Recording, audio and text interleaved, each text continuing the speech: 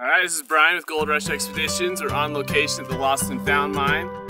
This mine is an interesting mine because it's specifically a talc mine, but there are other workings in the area that have interesting mineralization and large groupings of tailings that can be processed, along with a very nice cabin for the prospective buyer to stay in.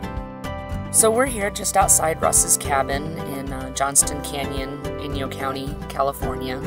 This is one of two claims that we just claimed today for GRE.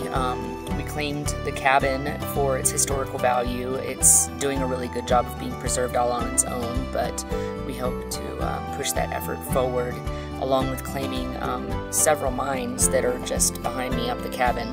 It looks like they are mostly talc mines and soapstone and dolomite. There's no heavy metals in this mine, but they're big enough that they must have been pulling out an appreciable amount of talc for industrial purposes, and it's a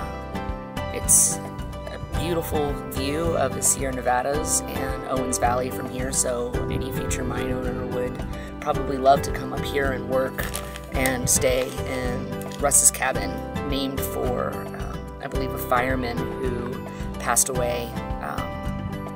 I think he donated a wood stove to the cabin. That's all I know.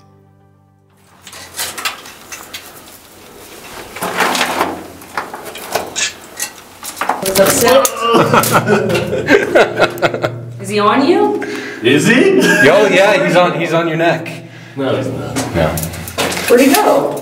He flew down the tunnel. Oh, I see. There he is. Hey. There's a bunch of them.